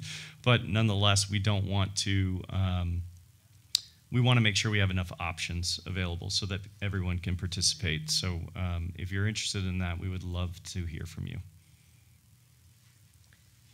And I would just want to add that, you know, it was a great tragedy that happened, but my hope is that kids her age in that category of 18 to 25 will understand the importance of taking a deep breath before they make the decision. You know, she was a trainee EMT, she knew it all, but she was so driven that she forgot to stop herself. And I think that providing education that will be also part of the work of the foundation to high schools and colleges of just kind of slowing down, stepping back, taking a deep breath, and making a right decision, because the nature gives a lot, but it can take you away in a second. Yeah, and I think, I think I speak for probably most of the hiking community to say thank you, because a lot of times these tragedies happen and, everybody recognizes that it's a horrible thing that happened, but like there's always this feeling of like, what can we do? And I think that, by offering education and getting the word out, like this feels like something tangible that will come out of this and that we can offer to people. So, and then one thing I want to give you is, as far as advice goes, if you're sort of getting off the couch and getting into the workout, what I tell people is like, it's more important for you to like, you don't need to worry about distance, but you need to worry about consistency. So it's like every day do that like mile walk. And then if you do that for 2 weeks, then you do 1.5 miles for a week. Then you feel like, oh, I can do 2 miles. And then you sort of build up over time. But it's the consistency and not pushing it too far that is the way to do it. Great. I need that help. Yeah. So, any help I can get up the hill. Are you going with her? I'm actually, I set her up with the legend Andrew Barlow. Oh, so Andrew Barlow will be leading Olivera's hike. I think we originally were going to have Olivera do Liberty, because out of the 4 on the ridge, we thought that was probably the most doable, and I was coming up Flume and Liberty and planned to meet her at the top. However, plans have changed. We're going to get Olivera up Lafayette. That's where she wants to be. I understand it 100%. I get it. And so Andrew's going to take her up Lafayette. We have a lot of people who are going to be hiking the ridge that day, and we are encouraging any new teams to find other mountains at this point as well. We want to be make sure we don't overrun it. We already know that there's parking issues there, so I would also make that plug as well. If you're thinking about creating a new team, please avoid the ridge. There are other hikes that Emily wanted to finish, and whether it's a hike that she needed to finish or not, the idea is that we're hiking in her honor, and we're just trying to get out there and get the word out. And it doesn't matter what hill, mountain, or walk you take. You're in solidarity for what we're trying to accomplish, and we appreciate that. Yeah. All right. Well, I appreciate both of you coming, and thank you so much. And we'll all be there for Emily's hike.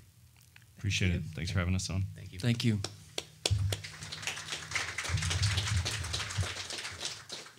Dangerous part is getting out of here. So. Hey, Knobbie.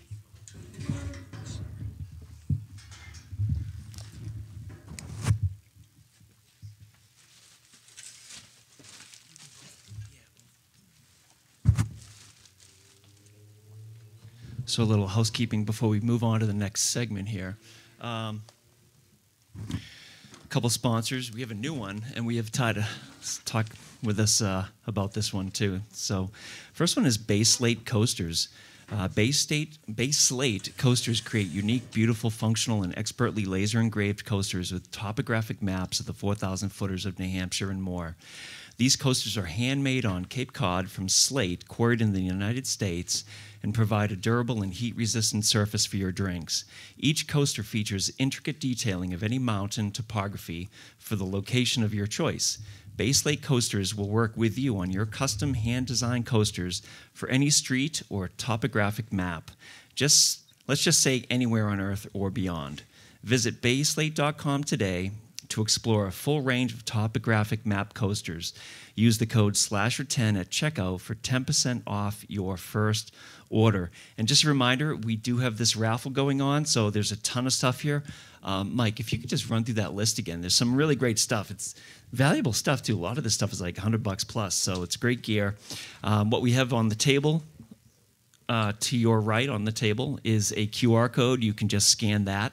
The donations go to the New Hampshire Outdoor Council, and the raffle at the end will be for all this stuff here. Yeah, so we have EMS Journey trekking poles. We have a EMS single camp blanket kit. We have a camp chair, an EMS brand camp chair, EMS brand Solstice sleeping bag, and then we have a single hammock as well, EMS. So it's all good stuff. Yeah. And we have a brand new sponsor, and this is really exciting. And I want to thank Ty for helping us out with this one. But we have the Mount Washington Observatory. They're going to start sponsoring the podcast, which is huge news for us. And it's officially starting next week, but figured we'd mention it tonight and read this for you, and maybe Ty can comment on that. Sure. So weather above tree line in the White Mountains is often wildly different than at our trailheads. Before you hike, check the higher summits forecast at mountwashington.org. Weather observers working at our nonprofit Mount Washington Observatory write this elevation-based forecast every morning and afternoon. Search and rescue teams, avalanche experts, and backcountry guides all rely on the higher summits forecast to anticipate weather conditions above tree line. You should too. Go to mountwashington.org or text forecast to 603-356-2137. And the forecast for the rest of the weekend is actually pretty cool. It's like it's still under 0 degrees with the wind chill, but tonight basically you're looking at clear under partly cloudy skies, and this is of course at 6,288 feet. But it's a good gauge for higher summits, anything over 5,000 feet or so, anything above tree line. The low is going to be upper single digits. The wind's going to be 40 to 55 miles an hour with gusts up to 70, decreasing to 30 to 45 miles an hour. And again, the wind chill will be 10 below to 20 below, so it's still hardcore winter up there, right? And Sunday night, in the clear, under clear skies, rising, it's going to be balmy. Rising to lower 20s, northwest winds shifting southwest at 20 to 35 miles an hour, rising to 0 to 10 above. And I just want to comment also, they have a secondary system, which is called the Mesonet system, which is basically a series of weather stations, these small little, they almost look like little satellites, stationed at different elevations. So from the higher summits page, look for the tab for the Mesonet system, and that will give you a rough estimate what the temps are at those different elevations. And again, you can apply those. It's just another tool for your tool bag to find out what's happening at different elevations for your hike. So again, Ty, can you comment on this? This is really a nice surprise for us. It's such a great tool, and we're so happy to be promoting this information to people. We know a lot of our listeners listen on the way up towards the hike. So what do you think? Yeah, well, thank you. I serve on the board of trustees of the observatory, and it's really great to be at EMS because EMS is the official outfitter of the observatory staff. They're out there 24/7, 365, collecting weather data in all types of conditions on a year-round basis, providing information to NOAA, providing information to the National Weather Service, and to the outdoor community. As you said, it's an elevation-based forecast, really focused above tree line. And we thought it made complete sense. We've never sponsored a podcast before, so, but it made total sense, recognizing that your subscribers are often listening to your episodes while they're driving to the mountains. Right. And just perfect. Another opportunity for us to raise awareness about the work being done there. I mean, we have our Seek the Peak event coming up on July 15th. If you go to seekthepeak.org, it's our biggest fundraiser of the year. And the observatory is a nonprofit organization, and it's a really exciting time to be part of the organization. We have new leadership with Drew Bush coming on as executive director. And the energy and the commitment of the staff is like super inspiring. So as a board member, you want to do more to support their work because it's so important. So it's really great to be partnering with you and again to be here at EMS doing this. Yeah, we're excited. Yeah, it's excellent. And I'm wondering, right now the cat situation up there, there's one cat, right? Yeah, Nimbus. All right. Is there any talk about getting additional cats? I'm not. That's a strategic level decision. Okay. That I'm not. But we're all super passionate about Nimbus. So. I'm wondering if we could ever get Daphne and Floki up there to meet Nimbus. That would be. Oh, she's not. Oh, she's such a cat. Yeah, and we'd at some point love to get one of our weather observers on with you to talk about how that Higher Summits forecast is built and a little bit more about programming like Science in the Mountains, which is a free monthly offering, and we're doing science in the classroom and partnering with schools throughout New Hampshire and beyond to get kids aware of the weather and the impact of the weather and how we all contribute to that. Yeah, and one other point about this forecast, they wanted me to stress that, you can look at the brief little summary, the succinct summary, but it's really important to read the full discussion because there are potential other scenarios that could play out, and they do discuss that oftentimes within that discussion. So be sure to check out that larger area as well. There's plenty of information. So, yeah, don't base your decision on that current conditions that you see when you go on the website. Yeah. Really do the homework and dive into that forecast discussion. I totally agree. Yeah, for sure. Yeah, and it's tricky too because you have to make decisions on the ground. Like a couple of weeks ago, the forecast, I went up to Mount Washington, the forecast said in and out of the clouds should be breaking, late morning, and it actually turned out to be the case. But when we got to Lakes of the Cloud, it was like basically just whiteout for the initial stages. So we were kind of sitting there and we waited like maybe about 20 minutes. We started to see the clouds come through, or the sun come through the clouds, and we were like, yeah, this is go. But if we had a forecast that said like, they're going to be socked in or in the clouds all day, like we probably would have said like, okay, now it's time to turn around. Yeah. So, you do need to make those on the ground decisions, but like the Higher Summits forecast will give you sort of, validation for what you're seeing when you're on the ground. Yeah, and I think it's also looking at it with taking a longer view. Maybe the weather window is going to be really favorable for your day hike. Yeah. But what happens if something goes wrong and maybe tomorrow's forecast, as part of that forecast discussion, isn't so good? Yeah. Do you have the gear that can help you shelter in place until you can get out? Yeah, exactly. Look at that. Like, you look, if you're hiking in the morning, you want to look and see what's going on in the evening. Absolutely. To say like, okay, if things go south, is it going to be worse or better? Right. So, excellent. So very exciting, Stomp. We'll have to get somebody on, and we'll Absolutely. have to really dig into that cat situation up there. Yep. And I mean, you're a formidable interviewer. You just did a complete forecast for the weekend. So yeah. I hopefully they won't come in intimidated. Yeah, yeah. So we got Knobbie here. We're going to talk to him in a sec, Ty, but I guess I wanted to get your perspective. And Stomp, you've been talking about this, but experiential learning and sort of how do you get the message out to different age groups? Can you just give your perspective? I mean, we just heard from Olivera and Ben around trying to get some education out there, particularly in that 17 to 25-year-old age group. Any thoughts on what we can do? Yeah, we know from the science the frontal cortex is still developing at that age. And even before that, Olivera and her family could have turned inward after Emily's death. And I think everyone would have understood that. But to see what Olivera and her family are doing and the energy they are focusing on trying to prevent these things from happening and educating people, I think is so admirable, and really happy to be supporting her effort. And again, I think we can't do enough to support them because look at what they're doing. It's really, really inspirational. as you said, I think social media is a really important component, but it's not the only one. I think, yes, that's how we're taking in content, but that's not enough. I think the experiential part of this, the workshops that Ben talked about are important, the certifications are important, but I think it goes beyond that.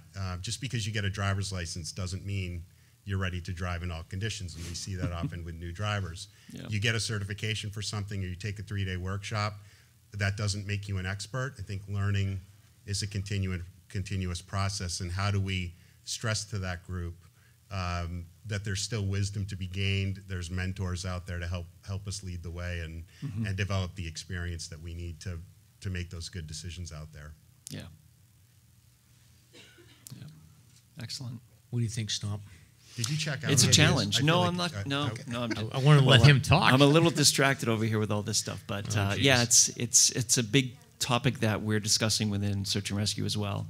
Not only in terms of prevention, but in terms of membership drives for search and rescue teams, how to reach people of the younger generation. So we'll be talking a lot more about it as we go along. But yeah, and the reality is when you look at the data, 29 and under, like, they make up the biggest age group of people that do get involved in search and rescue missions. So, we've got to figure out a way to get the message out to them. And I don't know if it's more enhancements at the trailhead or what we can do, but I would like to see like a New Hampshire specific TikTok expert that focuses on hiking safety. So if you know anybody, go for it. We'll have them on. Yeah, I mean, you mentioned social media, but I mean, this younger generation, they love short, brief, succinct videos and get right to the point. That's one method, but I think it's multifactorial. You have to approach it from so many different angles. And I've spoken to some of the members of Hiking Buddies, and I mentioned this at the last event, the Full Conditions event at Reckless, that the trailhead is the first line of defense. If you're seeing somebody, don't just walk past them and skip it. Try to make a way to say, hey, where you going? If they look unprepared or woefully unready for the conditions, don't let that opportunity pass. That's the front line, right on the trail. Yeah, and I think as Ben said, and I don't want to generalize or label a particular age group, but there is that feeling of immortality that comes through wisdom and experience. And I think, how do you break through that? How do you have people understand that you are vulnerable? These are unpredictable environments. You've gone out for a few hikes, but that doesn't, again, make you an expert. Yeah. But I think it spans all age groups, because we've seen even the most experienced run into trouble. Sure. Yep. So a lot of things to think about. So I guess last segment here, we've got our friend Knobbie. You ready? Oh, you're gonna do another thing here. All right. SLASR's hiking topic of the week. There's so many switches there. I don't even know what that stuff does. That's so fascinating to me. Sweet Beginnings Daycare is a New Hampshire state licensed child care provider that offers care for children from 6 weeks to 12 years with flexibility in before and after school care as well. Sweet Beginnings aims to instill a love for learning by providing a safe and positive experience within a loving and warm environment. Sweet Beginnings believes this is a good foundation to teach children in order to prepare them for their future. For more information, contact Sweet Beginnings at 603-568-4530. Visit them at Sweet Beginnings Daycare on Facebook, or email Shandy at shandyelliott@outlook.com. Just to kick this off, so we have our friend Knobbie. So Mark Lindeberg, Knobbie Hikes. He has a YouTube channel. Somehow him and my recollection is somehow him and Stomp met each other in the middle of a Pemi loop, and they were both like really not doing well, and they formed an alliance or something, and then like saved each other. He can tell you the story. No, we were just meeting at the parking lot, and it was kind of funny because we're like the only ones in the parking lot, and so we start the Pemi, and there's no snow anywhere, and we start going up, and we're talking, and we're like, what are you doing? And I'm like, well, I'm thinking about doing a Pemi in a 2-day, and maybe starting at I'll camp out at Garfield. And he's like, well, I'm doing a Pemi in a day. And, I'm like, Mr. Macho, and I'm like, well, that sounds good. I'll do it with you. And so we started doing it, and we get to altitude, and pretty much, I think I have PTSD from the post holing. It was absolutely amazing. I have a great profile picture of me with my whole leg sunken in. I look really cool, but my whole leg sunken in, and I'm really hurting. And so we went through this abusive day together, and after that, I got to Garfield, and I'm like, listen, I'm about to die right now. I can't go on. And he's like, okay. And so he went on, and I just camped out there for the night. But what time of the year was this, Stomp? Right now. Yeah. This was right now. Yeah, it was a earlier. whole city. Did you actually go from Garfield over to like Skookumchuck in that area? You made it through there? Yeah. Oh, I that's finished. brutal. I finished, but I remember that night I stayed at Garfield, and the wind was so bad because it was a storm coming in, and I think the next day there was a storm coming in, so I just went down to 13 Falls and just went straight back to the visitor center there. Got it. So you guys met in the parking lot, and we've been stuck with. I mean, we've been friends with you ever since. So we've been basically hiking with Knobbie for a while. So I hiked with Knobbie today. So I have a couple of I took notes. Okay. On things that he did. Here we so go. We're here to talk about Lyme disease. So you just recovered from like a bout of it. Like it sounds like you've had it multiple times, right? Yeah, I feel kind of silly saying that because I'll be the first one to tell you that you need to check after a hike. But I think back in I work outside, and I also am a big mountain biker, so I'm always outside. And I think I first got it when I was in the early '90s, I think. Right.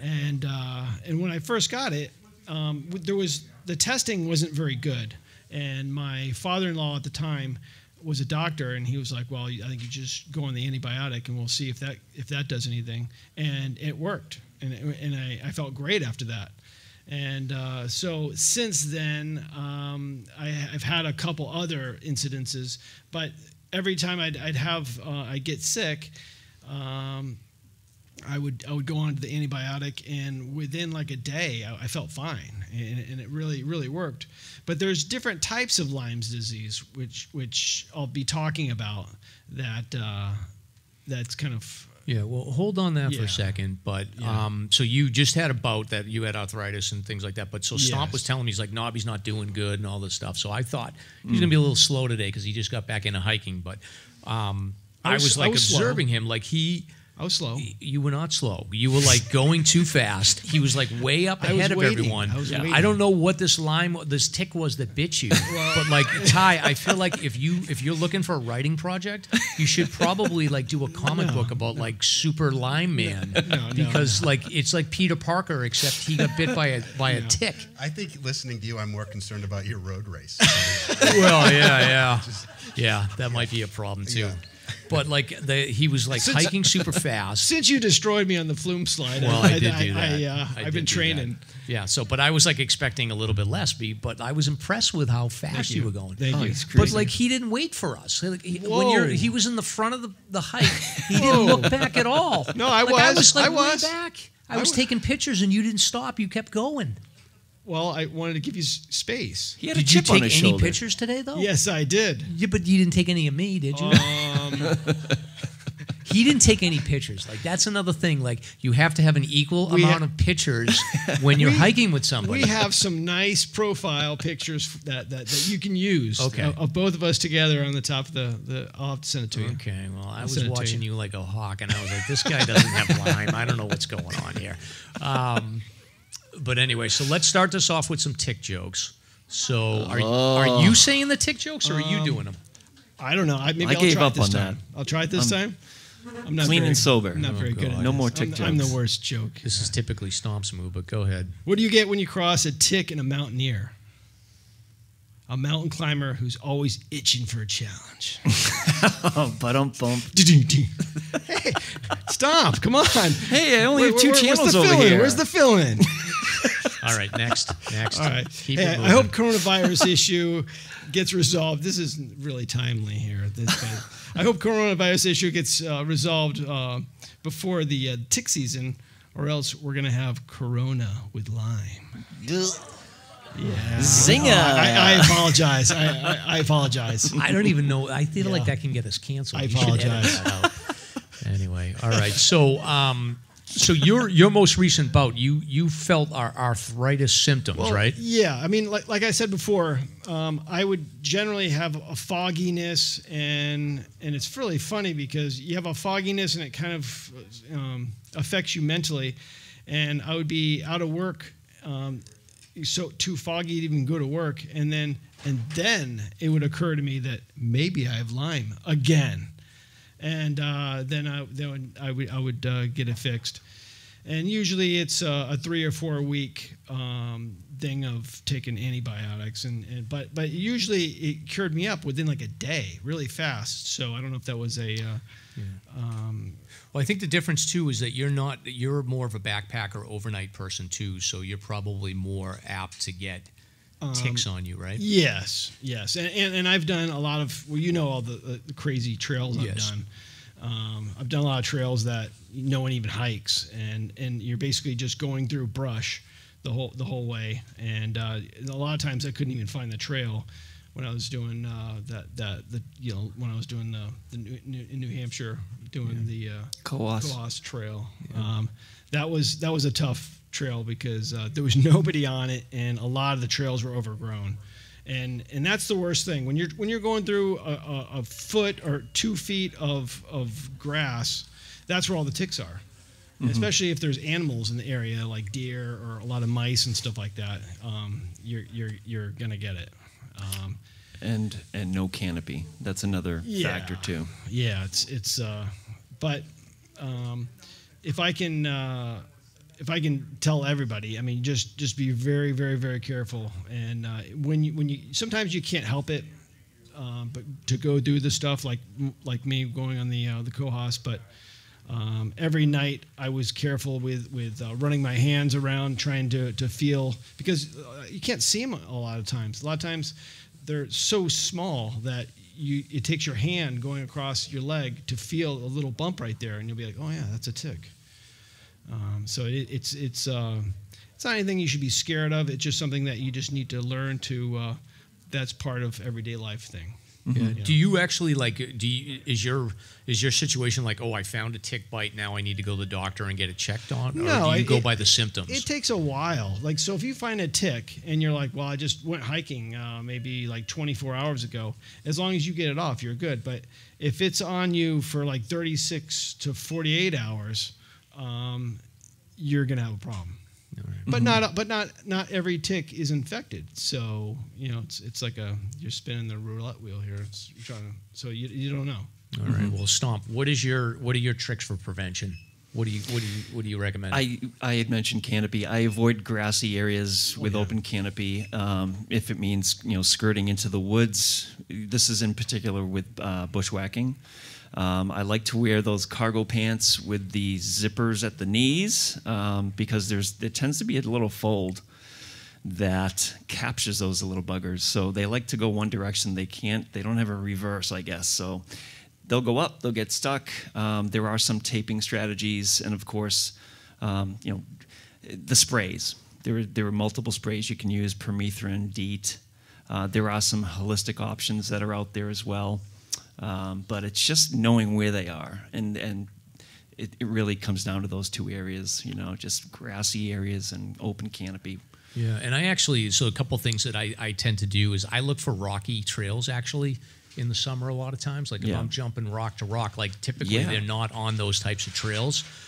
The other thing is I'll take a look at where I'm putting my backpack down. Like I don't put my backpack down anywhere but except on rocks. Sure. I feel like ticks don't go near rocks. I don't know why I think that, but I feel like that's a good thing. And then permethrin, I think I used to wear the ankle socks, but now I wear higher socks. So I think if you treat your socks with the permethrin and then just consistently wear those, that's a good way to avoid them as well. Yeah, Grandpa Stomper over here, their trick is to use a lint roller at the end of a hike. Just roll it up and down your body, and it might pick up one of the smaller deer ticks. Yep, and then you should have somebody check all your, Mrs. Stomp checks all your nooks and crannies afterwards. Yeah. places where the sun don't shine. Yeah, I wouldn't want that job, but God bless her for that. So, but yeah, that is definitely like it's something that people need to keep in mind, and yeah, you don't want to get bit by a tick for sure. No doubt. Well, Knobbie, we're glad that you're doing well. Yeah, no, it was tough because this time was different. This time, and I was a little upset because this time my whole knee got all inflamed. And when my knee got inflamed, I thought it was a hiking accident. And so I went to the doctor, and I went to even an orthopedic doctor, and he said, "Oh yeah, that's overuse." And I'm thinking to myself, all right, overuse. And then so I tried to maybe do a little PT on it to try to, but that just made it worse. The PT made it worse, and I couldn't walk the next day if I did PT on it. And so then I went back, and he said, all right, well, let's give you a blood test. And so I got a blood test. And when I first got Lyme's disease, the blood tests really were terrible. But now I went back to the doctor, and the doctor was like, yeah, it looks like you probably, I was looking at the blood test, it looks like you got it in between this date and this date. And I'm like, well, I did do a training hike between those two dates. And so I'm thinking it's absolutely amazing that she knew that from my blood test.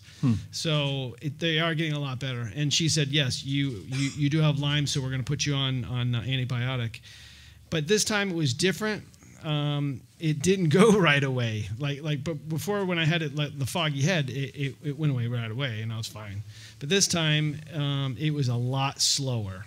And so I think it probably, since I took after I took the 3 weeks of antibiotics, I think it took my knee something like 8 more weeks to shrink and not to be inflamed. And so after the 3 weeks, I called up and I said, I think I need another dose. And the doctors were like, no, you don't. You just need to, be patient. So I was patient, and I admit I was wrong. I thought that I was for sure. I thought I still had the stuff in my knee. But after about 8 weeks, it went away. And right now, I can barely feel it now. So I'm very, very thankful because you get to a point where I was limping for months, and I didn't even know if I was going to be able to hike ever again.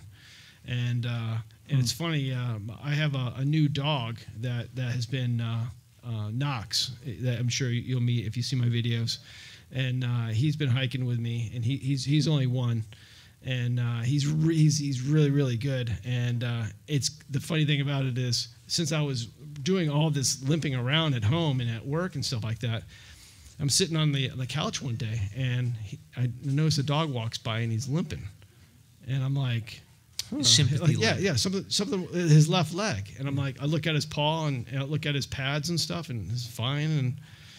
And then about an hour later, I look over and he walks by again, and he's limping on his right leg, and I'm like, what's going on here? And I think that was I don't know. It was a sympathy limp. It was a sympathy limp. Yeah.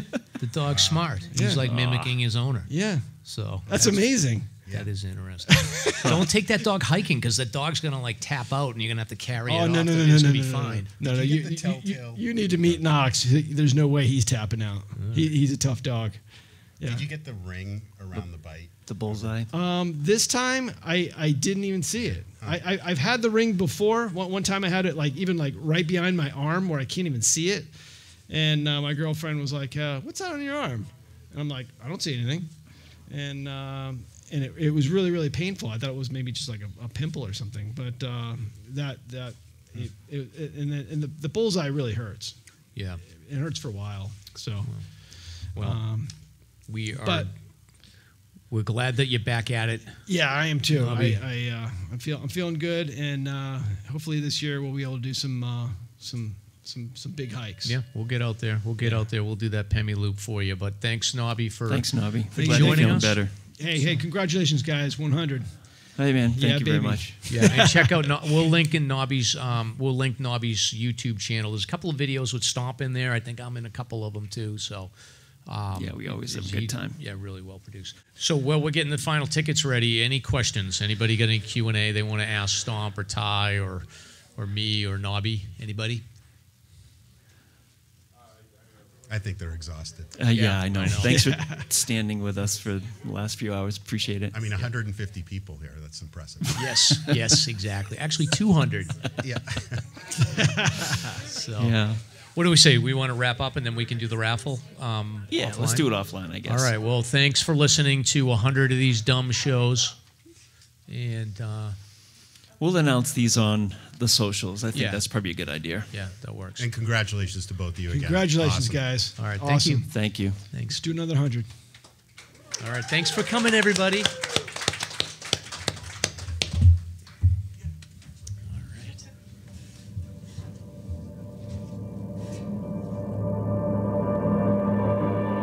Thank you for listening.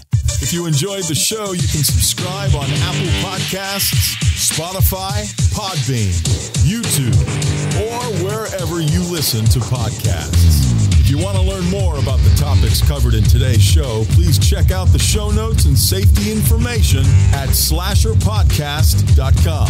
That's SLASR podcast.com. You can also follow the show on Facebook and Instagram. We hope you'll join us next week for another great show.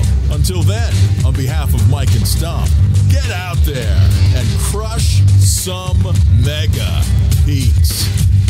Now covered in scratches, blisters, and bug bites, Chris Staff wanted to complete his most challenging day hike ever. Fish and Game officers say the hiker from Florida activated an emergency beacon yesterday morning. He was hiking along the Appalachian Trail when the weather started to get worse. Officials say the snow was piled up to 3 feet in some spots, and there was a wind chill of -1 degree. And there's 3 words to describe this race. Do we all know what they are? Lieutenant James Nealon, New Hampshire Fish and Game. Lieutenant, thanks for being with us today. Thanks for having me. What are some of the most common mistakes you see people make when they're heading out on the trails to hike here in New Hampshire? It seems to me the most common is being unprepared. And I think if they just simply visited hikesafe.com and got a list of the 10 essential items and had those in their packs, they probably would have no need to ever call us at all.